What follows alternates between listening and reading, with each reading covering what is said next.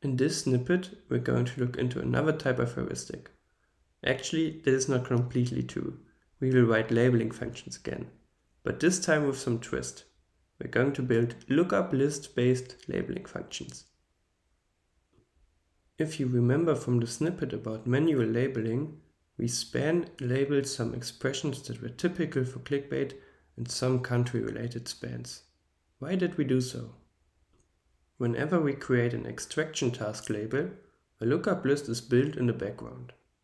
As soon as you label spans, they will be listed here. Let me show you an example. We are currently on the heuristics overview page. We can now jump into the lookup list section over here. As you can see, we have two lookup lists with some entries. Let's look into the one named expression. Those are entries we have labeled manually.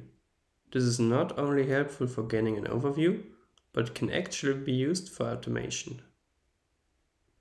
As you can see at the top, the list contains a characteristic called Python variable.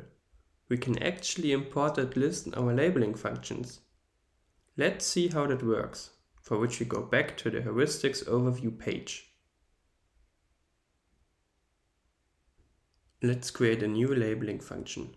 I've seen some expressions that are very much related to clickbait, so let's try to implement that.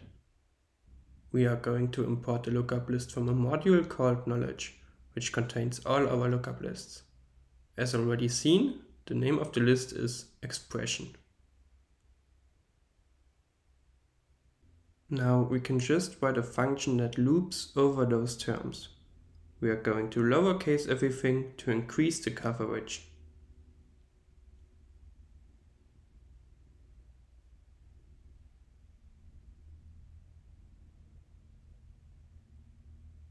Also, as mentioned, our textual attributes are spacey tokenized, so we need to call .text to convert the data to an actual string.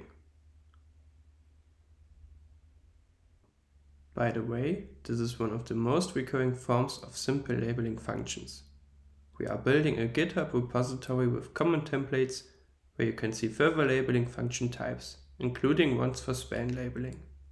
You can exit it via the See Templates function button over here. Now let's execute this function.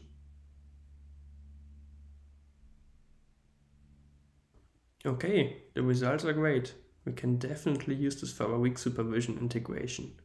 Also, what is really great about lookup list-based labeling functions is that you don't need to adapt the code anymore. Instead, you can just maintain the function by adding further entries to your lookup list. That's it for now. In the next snippet, we will look into weak supervision.